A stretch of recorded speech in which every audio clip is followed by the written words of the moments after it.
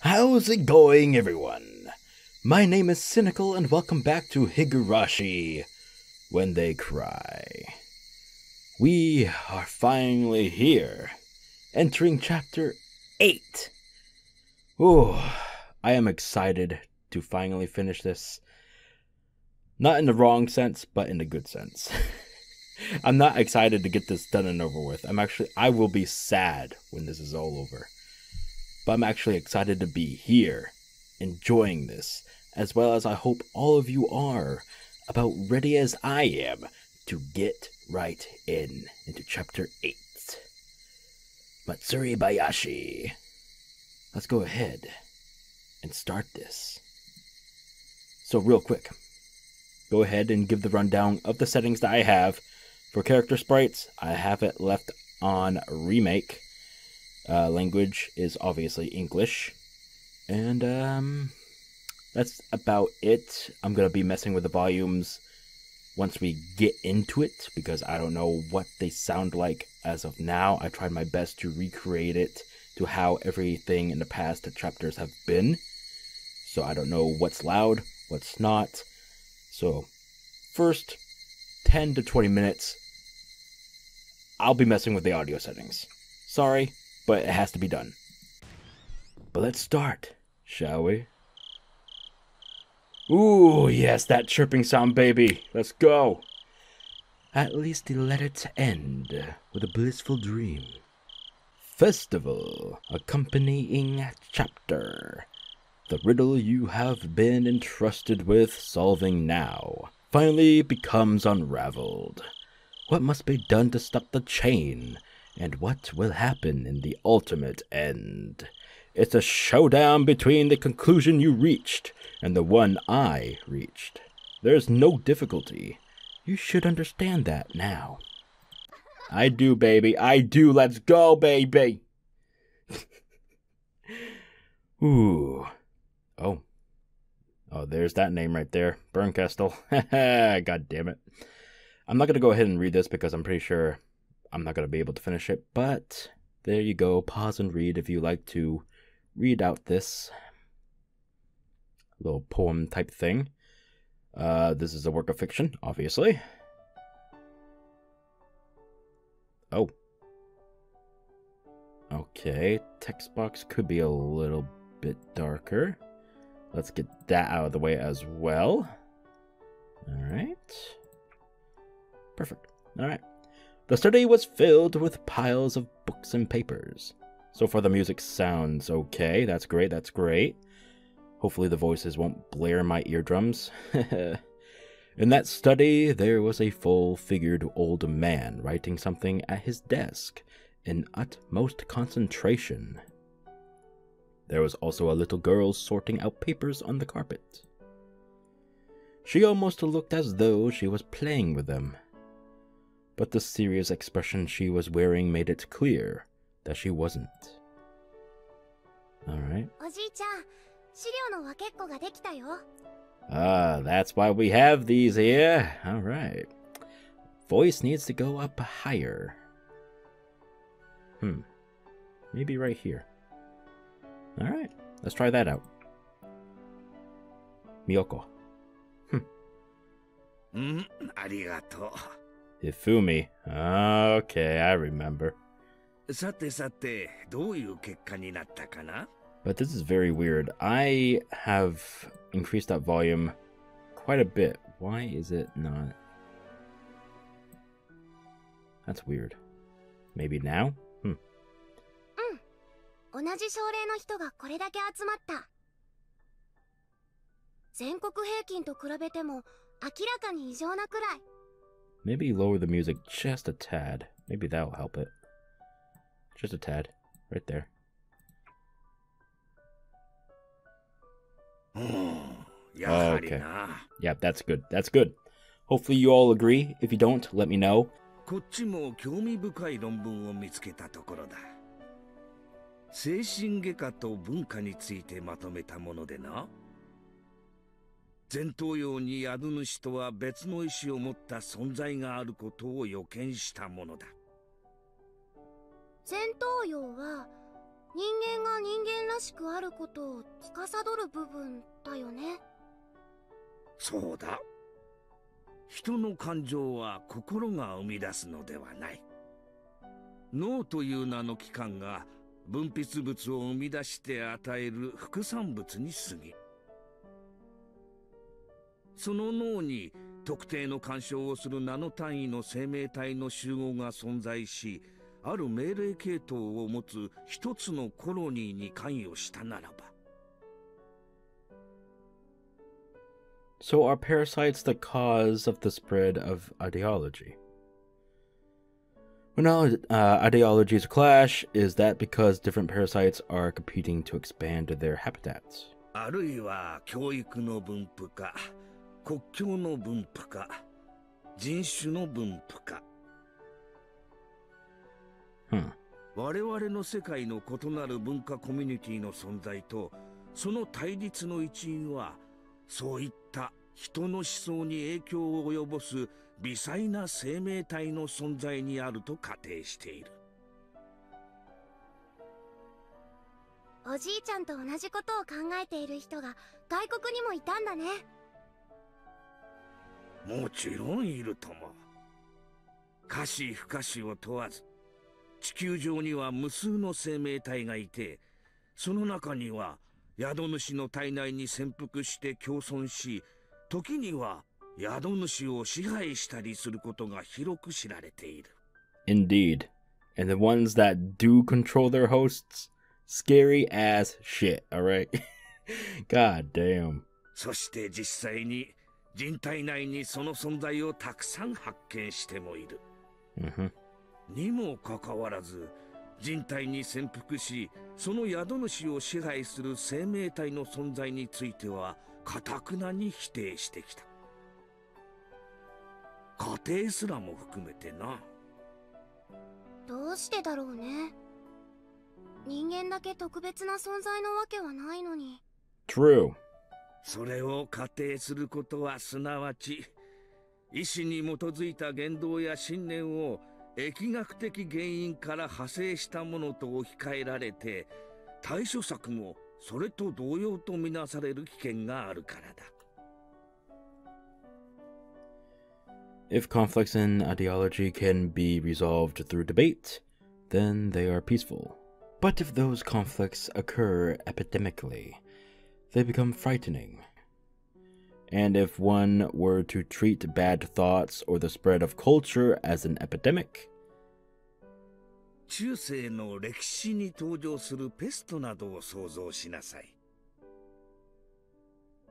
悪い伝染病が大流行する。その患者を強制的に入院させ、完治するまで退院させない。完治できず、そのまま病院で死んでしまうこともある。which made things hundreds of times worse. すると、その死体は焦燥となる。That didn't happen until later in the years, right? They figured they had to burn the corpses. さらに患者が触れたものまで衛生のため全て没収して焼き捨てる。Right, right. 身近の家族にも感染の疑いがあるから強制的に入院させねばならん。14, baby. I wonder why some of these lines aren't. Don't know if it's intentionally because of a reason or not. Don't know if it's a glitch, but anyway. So they'd hospitalize healthy people over individual ideas. Well, they have to, just in case. Can't take the risks, right? The rest is the same. 完治するまで退院させない。触れたものは感染の疑いがあるから全て焼き捨てる。家族にも感染の疑いがあるから強制入院。でも思想なんて個人の自由なんでしょ。ペストとは違う。If an idea was created by parasites, it would be exactly the same as a plague. つまり思想は治療不可能な伝染病と置き換えられるわけだ。So you mean anyone with a different idea is treated like they have a disease. そういうことだ。この考えを延長すると、無差別、そして無秩序な大量虐殺が起こる。そうすると、人類は大規模な粛清を肯定してしまう論調になりかねん。だから、脳内で宿主を支配する生命体を語ることは、今の時代ではタブーになっているのだ。タブーって？触れてはならない、考えてもならないということだな。だから誰も研究せん。いや、それどころか、脳内に侵入し影響を及ぼす存在がいると考えることすら忘れられている。万物の長たる霊長類を支配する未知の生命体などいるはずがないと頭から決めつけている。なんだかお粗末な話。いないことの証明なんて悪魔の証明。絶対に不可能なのに。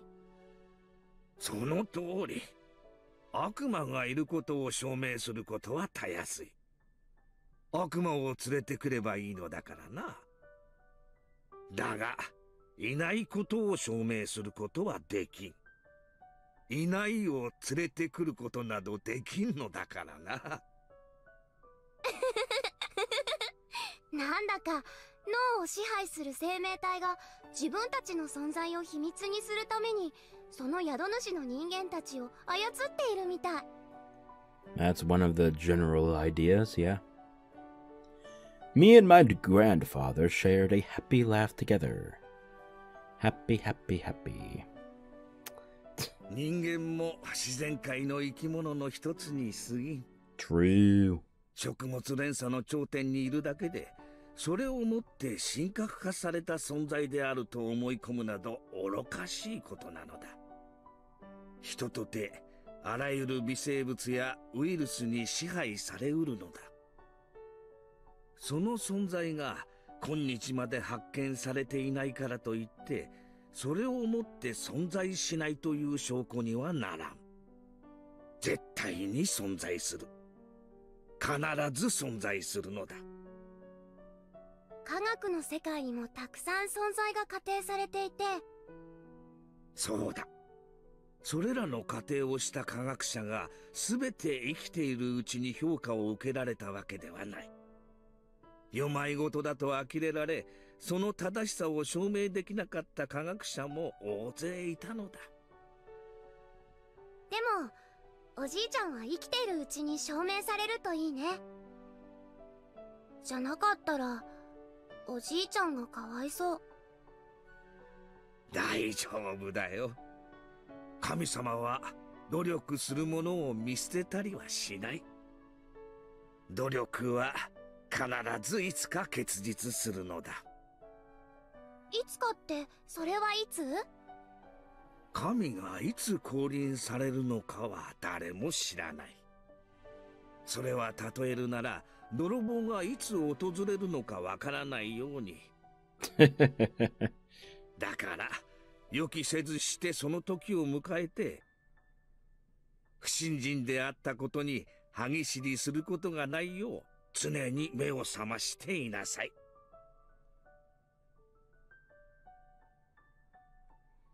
That was something that my grandfather said all the time. Nobody knows when efforts will bear fruit, but it will happen one day. That's why you must always work hard, so you have no regrets when the time comes. Your efforts will bear fruit someday. That's what he meant. でもおじいちゃんが生きているうちに絶対に努力が実る？ So basically they're showing why she turns out the way she does in the future. This is all happening in the past, by the way. If you watched the previous 7 chapters.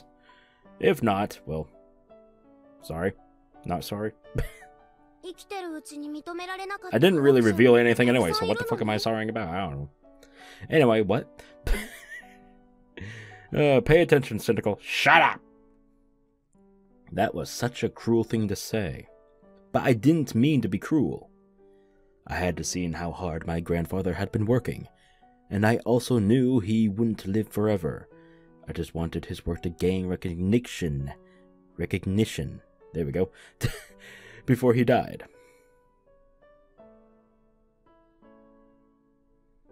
Do you know of the resurrection of Jesus Christ? Yeah. He was crucified and resurrected after 3 days. You told me about it. How do you think Jesus was resurrected? Didn't he just get up as if he was waking up in the morning? He was buried after his execution, so his body was in the ground. First time I'm hearing of that, but okay. Did he break open the tombstone and crawl out like a zombie? Ah, brains. Anyway. No. That wouldn't be called a resurrection. The sinners who killed Jesus imagined exactly the same thing. Jesus predicted just before he was executed that he would come back to life after 3 days. The sinners buried Jesus, sealed his tomb, and posted guards to watch over it. But what Jesus meant wasn't that he would resurrect physically. He meant his teachings would be resurrected. After 3 days, Jesus' teachings were resurrected, and people regained their belief. The hearts of those who wanted to be shown the proper way revived his teachings. That's what the resurrection of Jesus is all about. He came back to life in the hearts of his believers. Jesus doesn't exist physically on this earth, but he exists in people's hearts. In other words, that's when Jesus became an existence superior to humans.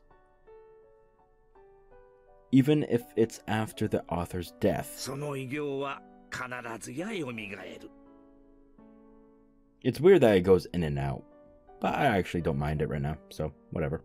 その時私の体が朽ち果ててしまっていても、私の存在は蘇って評価を受けるのだ。それはおじいちゃんが神様になったということ？そうだよ。私の研究はいつか必ず認められる。その時、おじいちゃんは神様になれるということなんだよ。Sure thing there, bud. だから自分が生きているうちに評価されることに焦る必要はないのだ。What the fuck ever. その時が訪れるのが私が生きているうちなのか、そうでないのか。それは神様にもわからない。だがその日は必ず訪れる。だからその日の訪れを疑うことなく、ひたすらに努力を続けなくてはならないのだよ。It was very sad to hear my grandfather say that his life would end one day. He wasn't ill, and he didn't only have a few years left to live. But, set next to the average lifespan, his remaining years didn't look like much. The only person left in my life was my grandfather, so I didn't even want to consider what it would be like with him gone. Grandfather must have remembered that I didn't like to talk about that subject. With a tender smile, he gently patted my head. もちろんおじいちゃんも自分が生きているうちに研究を認めてもらいたい。だから精一杯頑張るよ。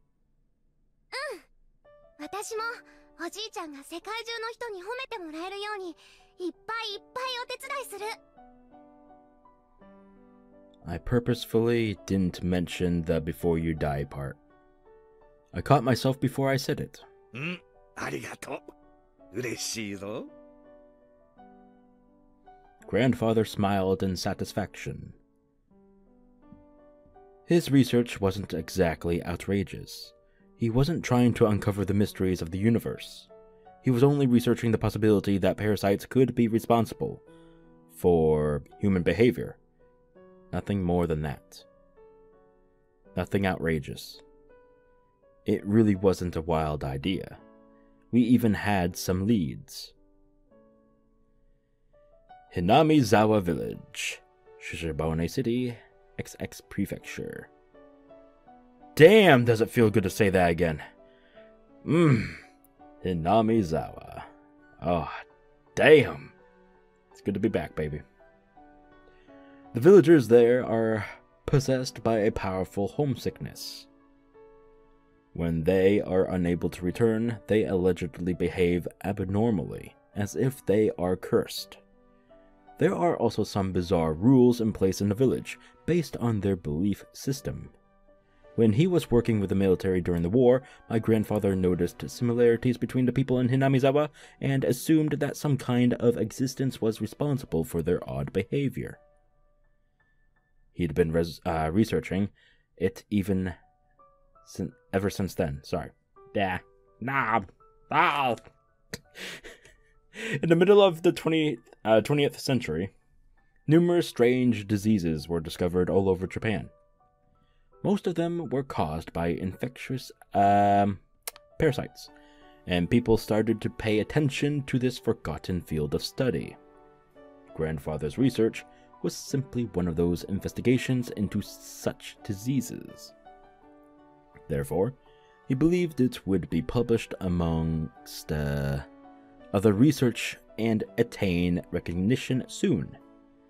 But if his research didn't bear fruit before his death, I wanted to continue it. I wanted to continue his research. Grandfather taught me. Resurrection isn't something that happens physically. It's when your life's work is appreciated. That's what he meant by resurrection. That's when he'll become a god. So when my grandfather dies, he'll still be with me forever. I wouldn't have to be alone ever again. I will always be with my grandpa. Our works will gain recognition and we will both become gods, gaining eternal peace. Sure thing there, bud. I will make my grandfather into a god. I will become a god. Therefore, we will be granted eternity. We'll be together forever and ever. Right. Whatever. Uh-oh. I was looking at the key on the keychain. The key was labeled hen house, but the lock Eriko was trying to open didn't belong to that door. It should have opened effortlessly. At least that's what was supposed to happen. But it didn't open. I noticed beads of sweat forming on Eriko's forehead. She was the one who came up with this idea. Eriko was starting to panic. The rest of us started to panic too. This only opens the hen house. Let's stop. Let's go back. Shush. We were supposed to be cleaning out the hen house. If they found us back here, if they found out why we were here and why we were trying to open up the lock to the back door, then all four of us were sure to be sentenced to splayed piggy. What the fuck? Excuse me? Don't panic, Eriko. That key opens this lock, right? You already tried it, right? Will you shut up for a minute? This is the right key. It's just hard to open, that's all. She was almost shrieking. Our hearts were pounding loudly. It was as though the sound of our heartbeats was echoing throughout the hallway. And at that point, we heard footsteps that didn't belong to a child. Shh! Somebody's coming. The three of us held our breath, but Eriko didn't hear it. She kept fussing with the lock and the key, as if everything would be okay if she could just open the damn lock. Eriko! God damn it, somebody's coming! Be quiet! I know this is the right key.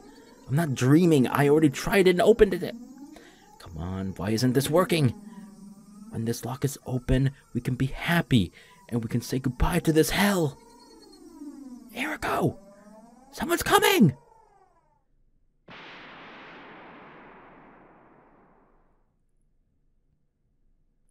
Okay.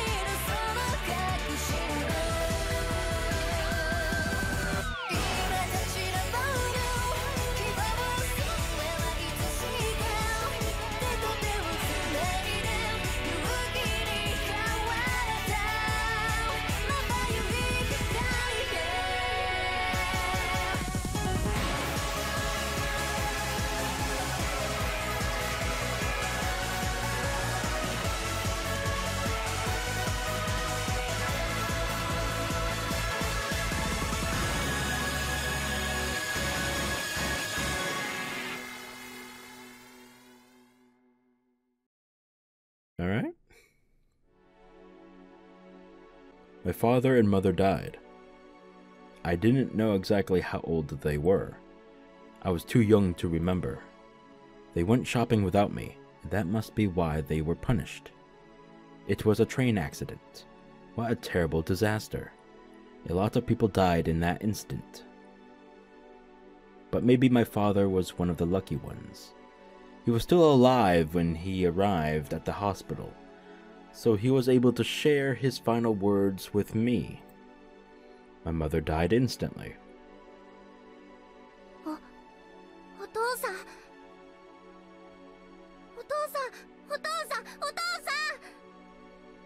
I didn't want to admit that this person I could hardly recognize was my father.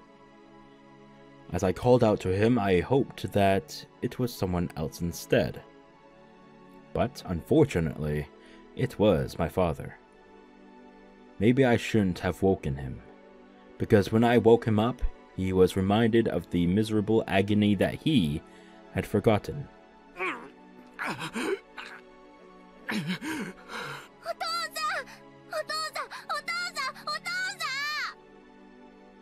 He tried to move his right arm, so he could pat my head. But his arm was wrapped in bandages, and his hand was no longer there. I couldn't find his hand anywhere on the bed. I only had scary memories of his right hand. Its main job was to slap me when I did something bad. Jesus. But I never wished it to be gone. Besides, that hand also patted my head. Even though that only happened a few times, It was a big, warm hand, and it stroked my head very gently. But no matter what good deeds I did, he could no longer rub my head. No, his hand was the least of his worries. He had to go into emergency surgery. The doctors already warned me that the chance of him surviving was very low. That was why I was allowed to see him, regardless of his condition. Not only could he no longer rub my head, he might be gone forever. お父さん、手術できっと良くなるよね。お父さんきっと元気になれるよね。なれるよね。よく聞きなさい。お父さん、ダメかもしれない。もしもお父さんが死んでも、お前はしっかり生きるんだよ。嫌だ嫌だ、お父さんは元気になるよ。お医者様がちゃんと手術してくれるもん。だから死んだりなんかしないんだよ。He was a stubborn and old-fashioned father. He believed endurance was a virtue, and he never complained about anything. That was why I couldn't believe he actually said he might not make it. I tried desperately to deny his words, but even that wish wouldn't prolong his life. My father, knowing his time was limited, tried to tell me something important, but I interrupted his efforts by crying like a baby. I just wanted him to slap me, just like he used to do every time I cried like a baby. But he would never slap me again. よく聞きなさい。 That's a weird thing, but okay. お父さんもお母さんも親類というものがいない。だからお父さんが死んだら、お前の世話をしてくれる人は誰もいない。 He didn't need to tell me that. My parents used to tell me that all the time, so I was aware of the fact. In other words, my father was the only relative I had left in this entire world. もしもな、お父さんが死んだら、高野先生を頼りなさい。高野ひふみ先生だよ。言ってみなさい。高野ひふみ。そうだ、高野ひふみ先生だよ。高野先生はお父さんの恩師なんだ。きっとお前を助け。お父さん、お父さん、お父さん、お父さん。 Many doctors came into the room in a hurry. He wanted to tell me something else, but the doctor stopped him from talking, so I wasn't able to hear him. I was kicked out of the room. I didn't know what to do. Nobody told me how my father was doing or when the surgery was going to start. And nobody told me that was going to be the last conversation I ever had with my father. Well, no one can really, see the future, so of course not. Anyway, I think I asked the people at the government office about Dr. Takano. They'd asked me if I knew his phone number. I said I didn't. Then they didn't ask me anything further. Okay. Sometimes they told me they'd look into it, but nothing led to anything. They couldn't find me a guardian, so I ended up going to an orphanage. At the time, there were plenty of orphans from the war, so although there were many orphanages around, they were all full. There were also some orphanages run by civilians. I was sent to one of those civilian orphanages. Sounds like I'm saying oranges, doesn't it? Damn it. There was no profit to be had in taking in an orphan in the first place. So I thought those civilians who were running orphanages must have been very good people. I was sure they hoped that the children would grow in this loving environment and enter into society with a sense of gratitude.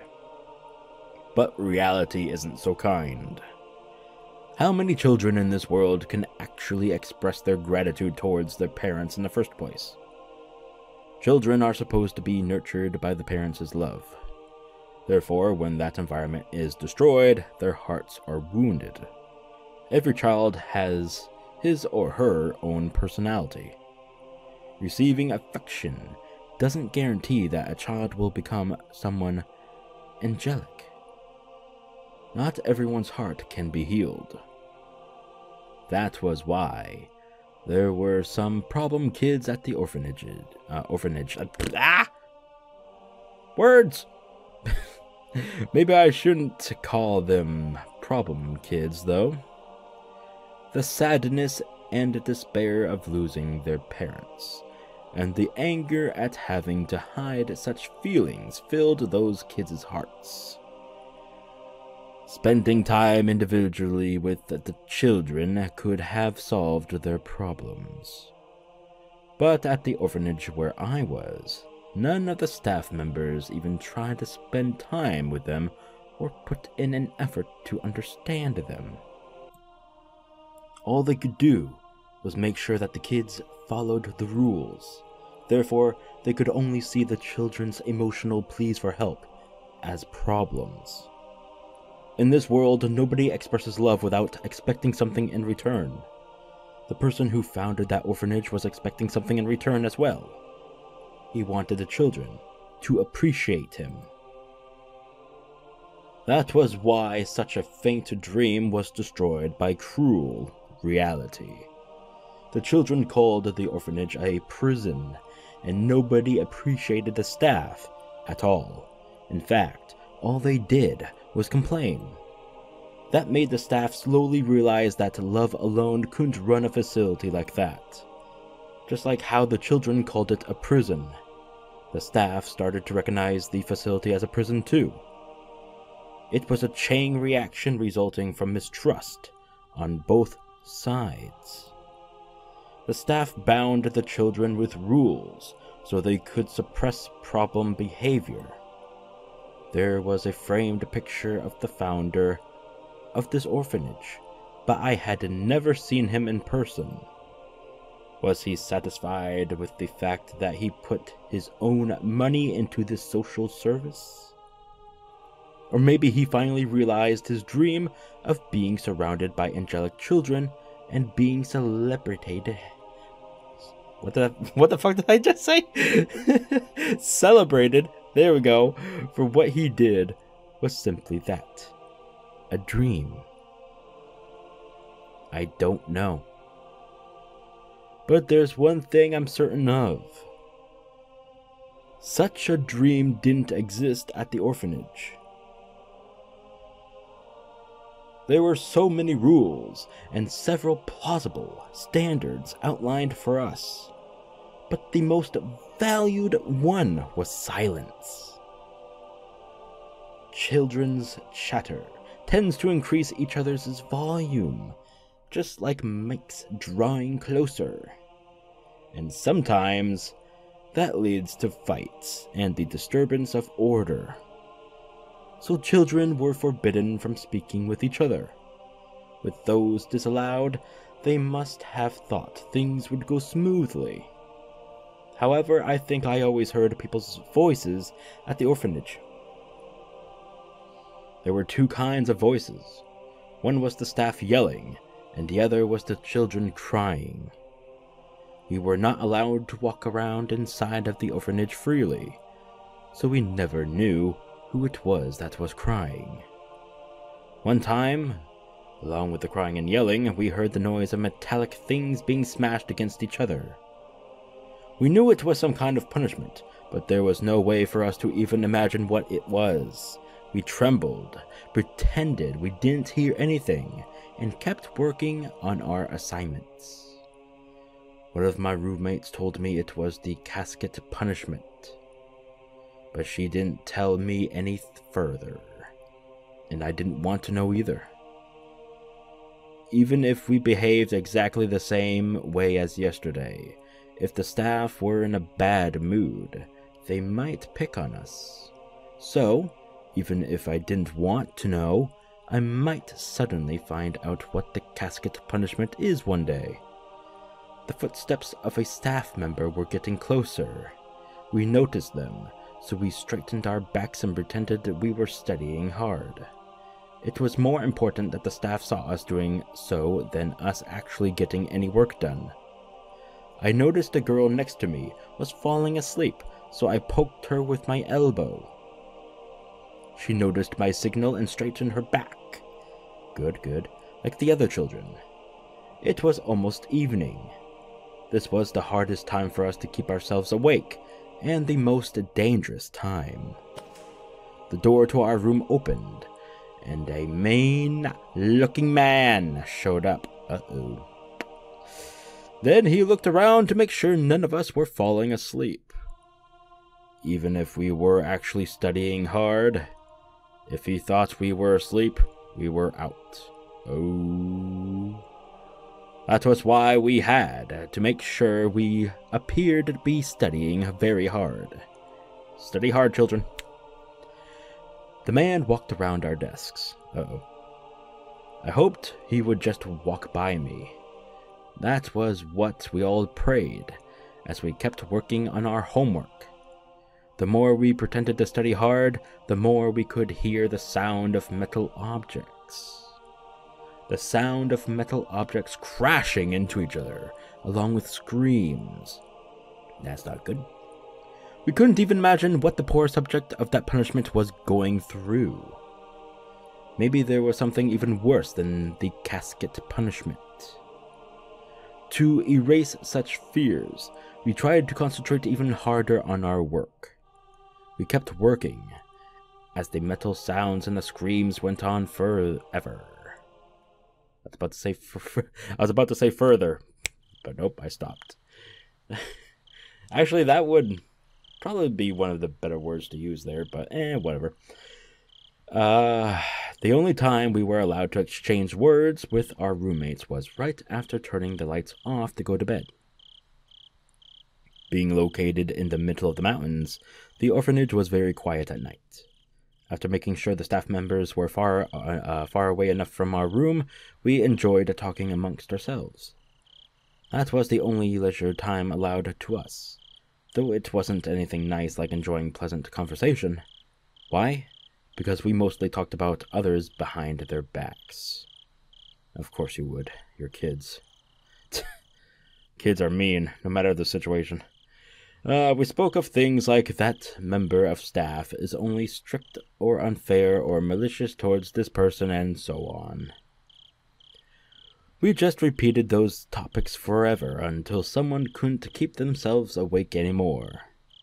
We even discussed how we could get back at the staff, and we took revenge on all of them in our imagination. Some kids even started to cry when talking about it, difficult as it was for us. Although the subjects we spoke of were negative, talking about them was the only way to vent our frustrations, and even though we felt despair about tomorrow, we were able to fall asleep. But sometimes, a different subject popped up. It was about... How the fuck am I going to say this? I'm going to try my best, but please don't hurt me. It was about the God damn it! Yurigoaka. There we go. I think I got it. Maybe not. Sue me. House of Love and Mercy on the other side of the river. Oh. I kind of don't like this music. It creeps me the fuck out. Anyway, yeah. Over there, I hear they got not only nap time, but snack time too. Plus, the president is a very nice person. The House of Love and Mercy was a privately run orphanage. Oh, really? just like the one I was at. But it was a very kind facility, unlike ours. It seemed like a fantasy land compared to our current environment. A few years before, when this place was a lot worse, a few children tried to escape. Oof. It was hard to believe. There was a time when this orphanage was even worse to live at. Supposedly, 3 or 4 people tried to escape. I don't know the exact number, though. They headed to the House of Love and Mercy. Their escape was a success. Except for one unlucky child, they were able to get to the property of the House of Love and Mercy. I guess the staff couldn't follow them into the other orphanage's property. In other words, the other facility's property had to be out of their jurisdiction.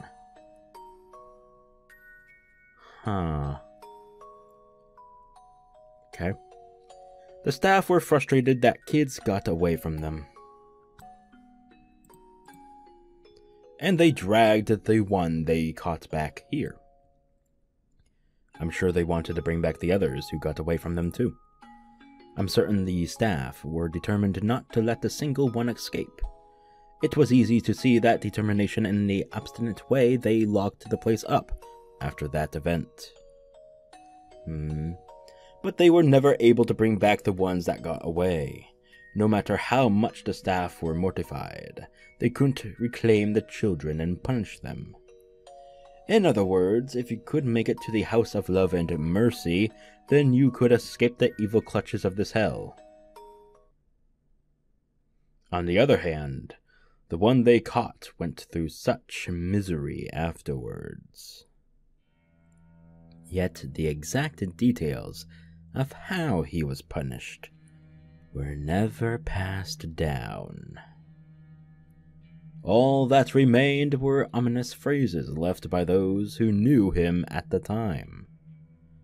The drowned ducky, the mashed caterpillar, the splayed piggy. Hearing that one again, huh? I can't even imagine what kind of punishments they were. The only thing I can say is that those punishments were supposed to be far more harsh than the casket punishment, which was the most cruel punishment I knew at the time. I can only imagine how horrible those punishments were from their ominous names. After that, the captured kid's wish came true and he was able to leave the orphanage. Was he able to leave this orphanage safely and enjoy his freedom while breathing in fresh air under the blue sky? I highly doubt that. I think he earned his freedom by dying. Because whatever the splayed piggy is, sounds horrible. I can't imagine what it is, but it's something that will get you killed. This kid died. Oh my god, the names of these fucking things. What the fuck is wrong with this place, man? Well, according to the rumors, that wasn't what happened at all. Oh? While he was playing in the boiler room, he slipped and fell, injured his brain, and died. Well, I was right, folks. He died. It's just how he died is blurry. The children were instructed not to go into the boiler room after that incident. Everyone knew the boiler room was always locked. So everyone knew he was killed. And not just like that. He was killed after being tortured.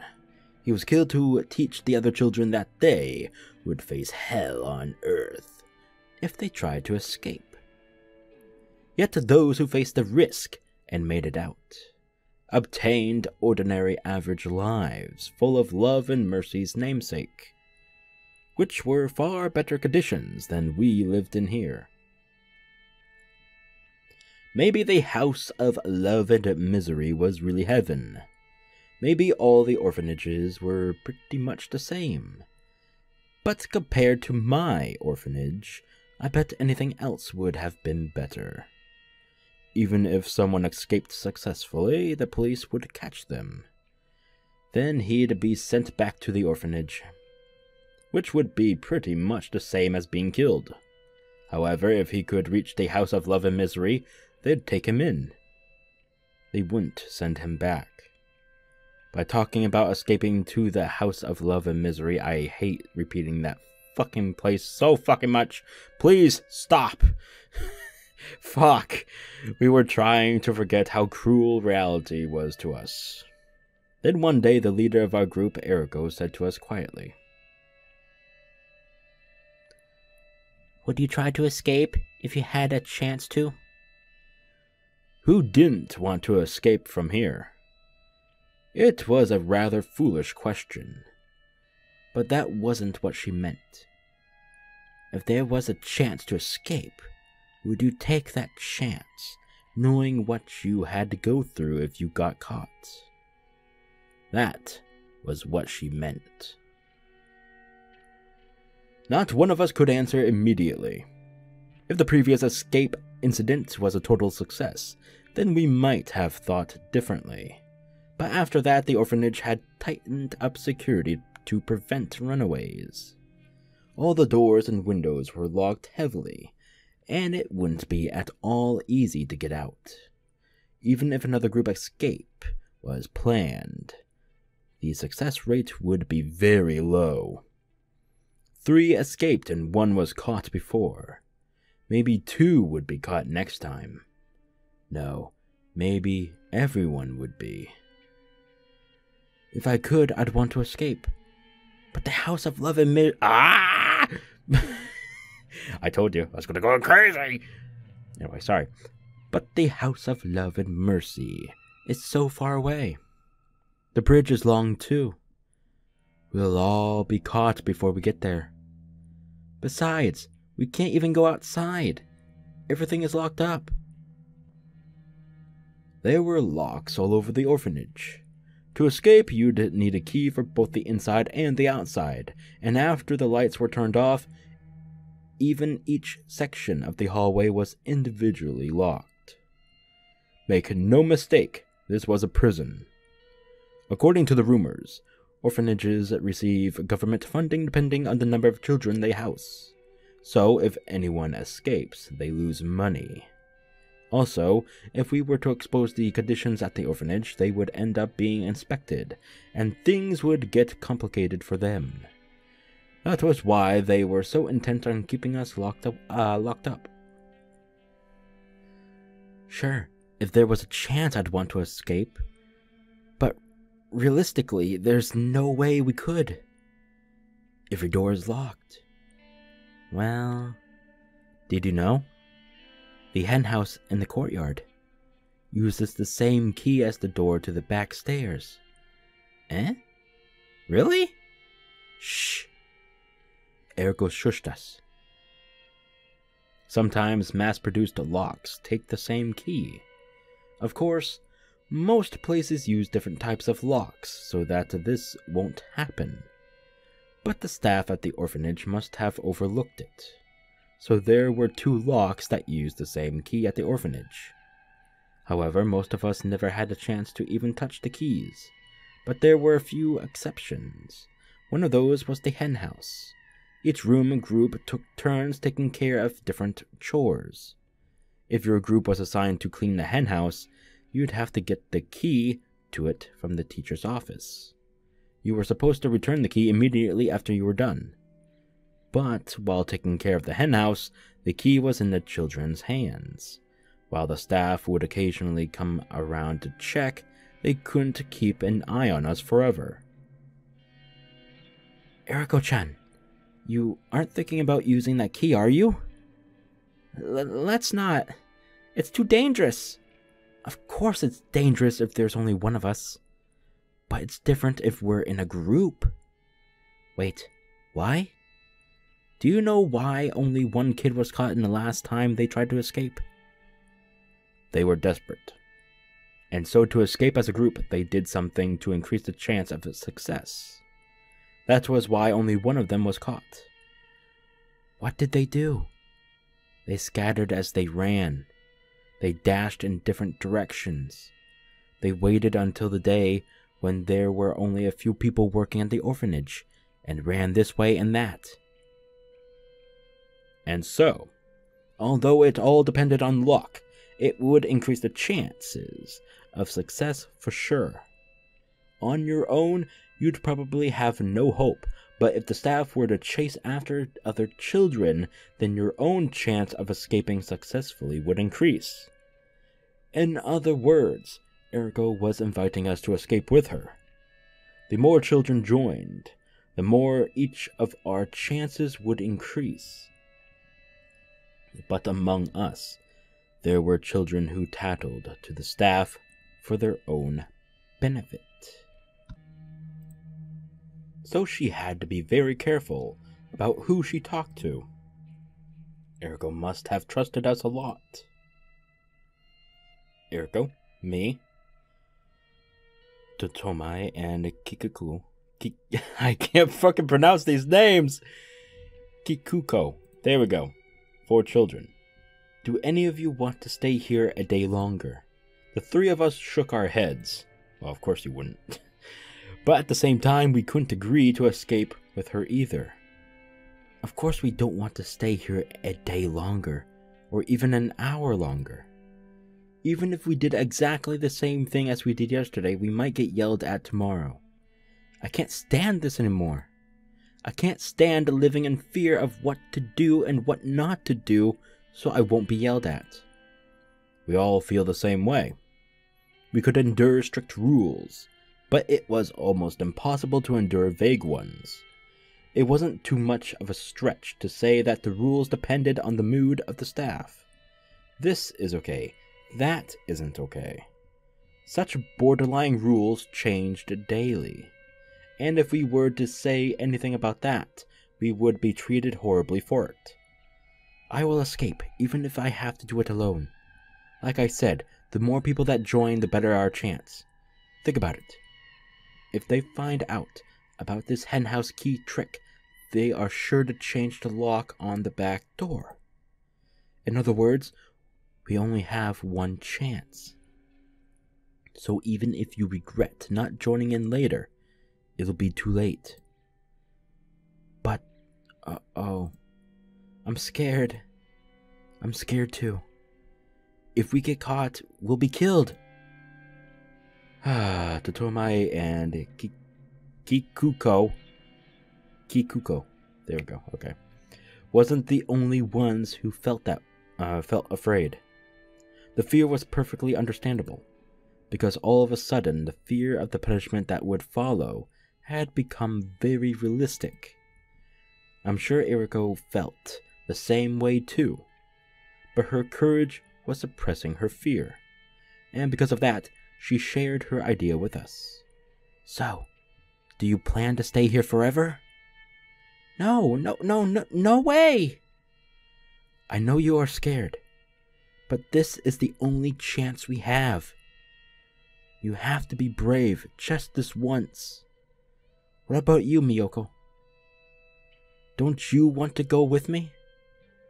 Unlike Totomai and Kikuko, I know you're supposed to say it fast, and I'm stretching it out by saying it slowly, but I need to pronounce these right, man. I'm sorry, I'm ranting. I wasn't trembling too much.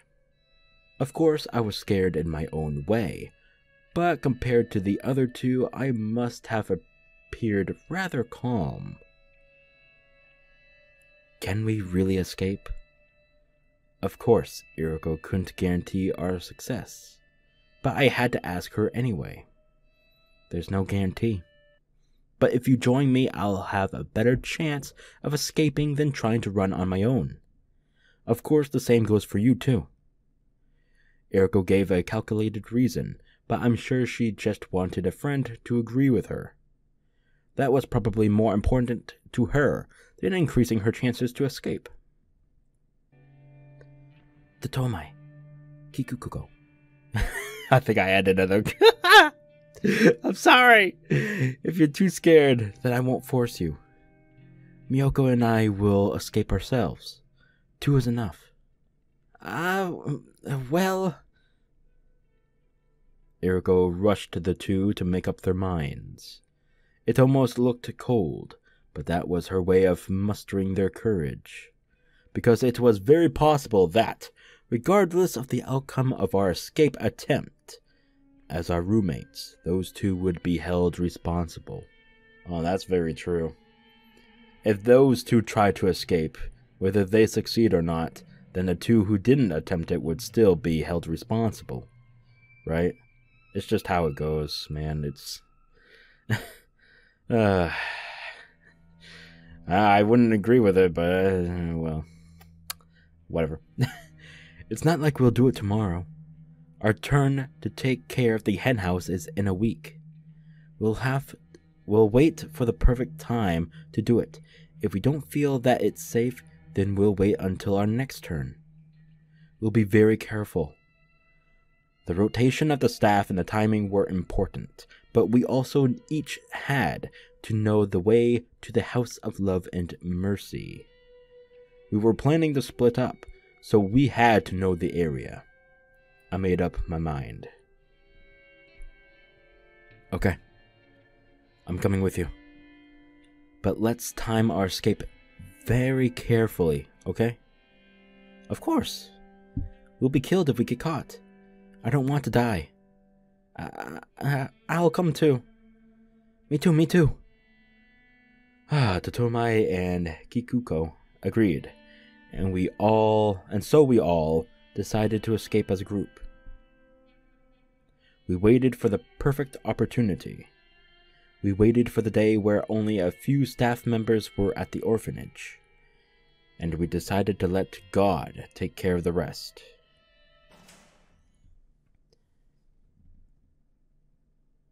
Okay, no line there, huh? It's open! Maybe it was the way I did it.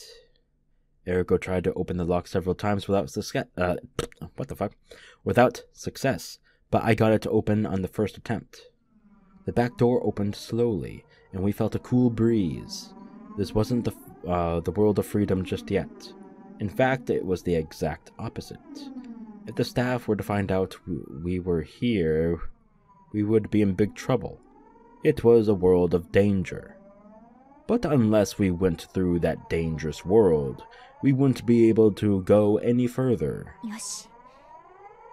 Ikuyo. I think Eriko wanted to say that. We were planning to leave with that as our cue. But what we heard instead wasn't Eriko's voice. We started to run. It was raining. We all got soaked immediately, and our clothes stuck to our skin. While that would normally be very uncomfortable, we couldn't even stop to think about that. We could only keep running in the rain. We were dashing on gravel, but it felt more like trudging through a muddy rice field. My feet kept sinking, and I couldn't pull them up. I was frustrated because no matter how fast I tried to run, I wasn't gaining any speed. I felt a sense of urgency.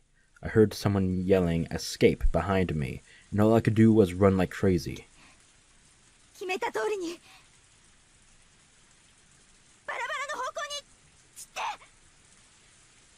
With Eriko's cue, we all went different ways, hoping that they wouldn't be coming after us. Would we be able to reunite safely at the House of Love and Mercy? All 4 of us there together, or maybe someone would be missing. No, maybe everyone else would make it and I'd be the only one who gets caught. My thoughts were interrupted by the voice of a staff member coming from behind me.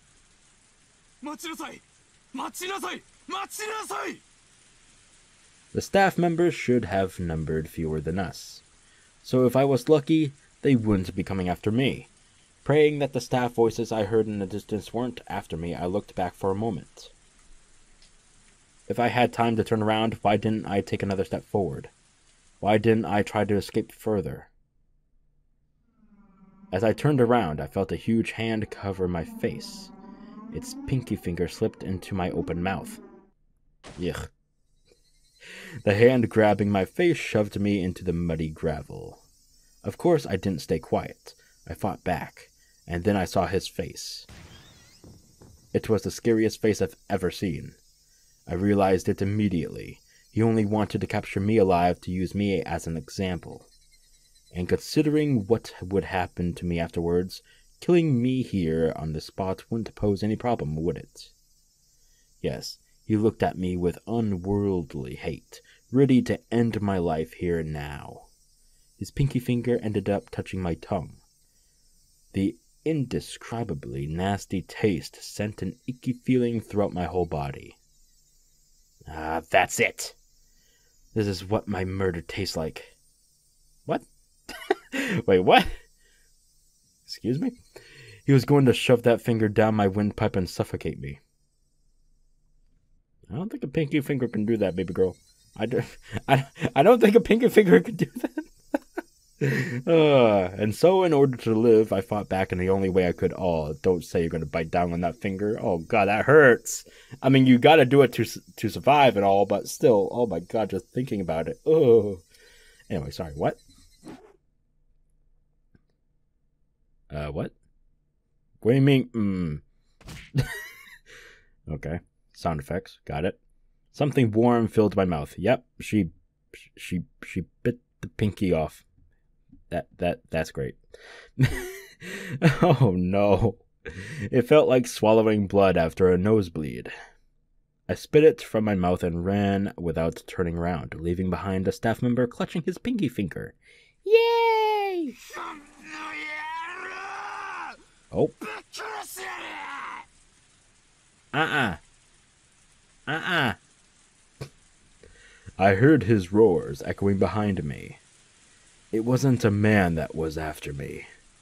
It was a beast. Oh my God. Jesus Christ, dude. Take a chill pill, why don't you? 31 minutes already? Okay, what? Yes. He had no interest in capturing me. His only goal was to see me dead. My shoes had slipped off.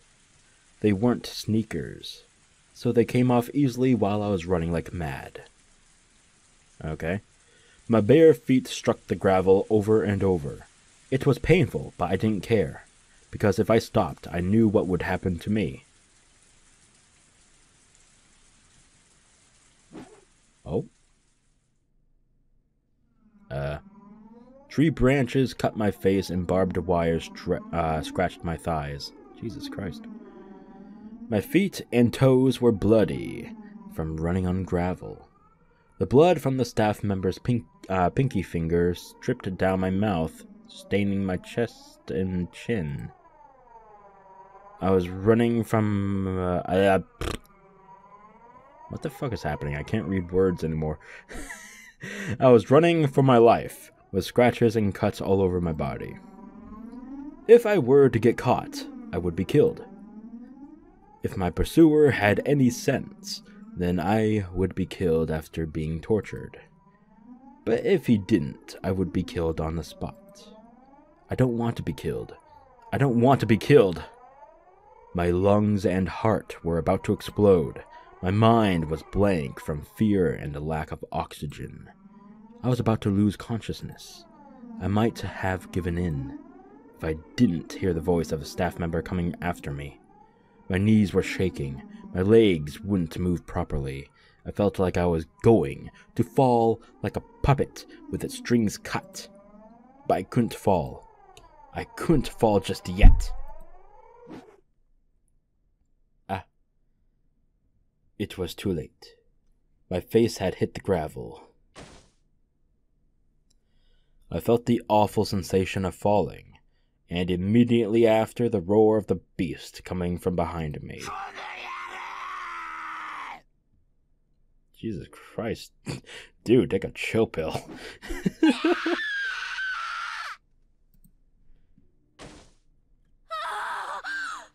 Oh. Oh. Ah! Ah! Okay. I'm done. I'm sorry. I must have hit my thigh against the steering wheel when I jumped. I could feel the throbbing pain delayed slightly. I'm sweating all over. I wiped the sweat from my forehead and put my hand on my chest, only then realizing how fast my heart was beating. I rubbed my thigh. I rubbed it in a straight line. That's not where I hit the steering wheel. But I feel like this is where it hurts. Yeah, she's remembering her past. She had a nightmare about the past. Oh my god. I can't see a scary beast in the moonlit car. I have my shoes on, and I'm not covered in blood. My toes are fine too. Someone knocked on the window, startling me.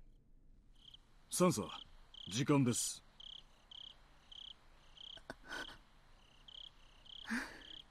ありがとう。I wanted to take a nap, so I told him to come wake me up in an hour. Maybe an hour was too long. Too long a nap actually makes you tired. Does it really, though? Eh. I put my seat back up and got out of the car. The cool breeze feels good on my skin. I only see the moon. There's nothing else to see on this mountain trail. My car and a command vehicle disguised as a trailer are parked on the side of the street. I can still feel that bad taste in my mouth. I spat it out on the side of the street. But even that couldn't get rid of it. The taste of blood, saliva, and rain. Sweat from my forehead and raindrops got into my mouth, but I couldn't swallow, so I ended up drooling. That sensation around my lips brought back memories, and I tried to wipe my mouth.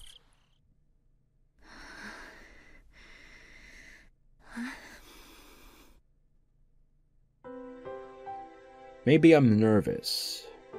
That's why I had such a bad dream. I think there's a coffee machine in the command vehicle.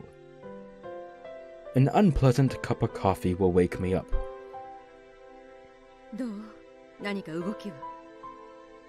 いえ、何も。先ほどジーチから定期連絡が。問題なしとのことです。そう。ねえ、どなたかコーヒーを入れてくださらない？はい。ミルクと砂糖は？ミルクだけ。あ、やっぱり砂糖も入れてくださる。I still have a bad taste in my mouth. The feeling of biting and crushing his little finger and his filthy blood filling my mouth. I'm sure a sweeter cup of coffee will wash down that bad taste, and also wake me up from my nightmare completely.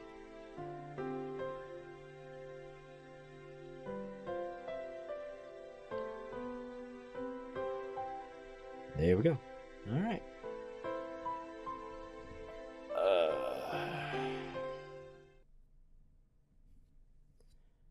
Alright, no new tips from what I, right? Or they just, okay. Yeah, there was no new tip. Okay. That's fine. So, hope you all enjoyed that chapter 1. I wasn't really expecting to see her backstory, but of course we're going to, as this is the final chapter of Higurashi. Whew. Alright. Some of that was covered in the anime, was it?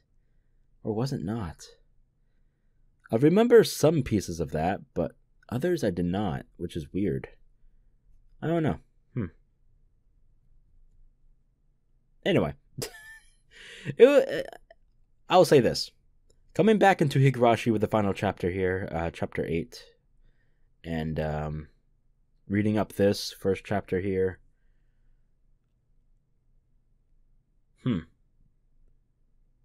It was good. I mean, I don't like her. Obviously. For obvious reasons. But still, that was good backstory, right? You have to agree on that, at least. Get a little filler backstory here and there, you know? Pretty interesting. it was kind of gruesome with the whole orphanage ordeal and, you know, kids disappearing. Wink.